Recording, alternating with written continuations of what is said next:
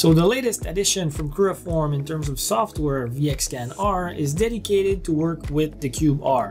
Its primary purpose is to have the user program robot trajectories to scan their parts. And in this video, this is what I'm going to show you. Right away in the home page, you can notice that there are some groups. So you can have multiple groups, and inside each group you can have multiple parts as well. So I'm going to create a new one for the purpose of this example. So right away you can see, if you're familiar with other software from Creaform, that the user interface is very similar. You get a 3D viewer in the center, the toolbar on the top section of the screen. This is where all the tools are. The tree view on the left hand side. Something that is brand new though is the timeline that we see at the bottom of the screen, and I will get to that a little bit later.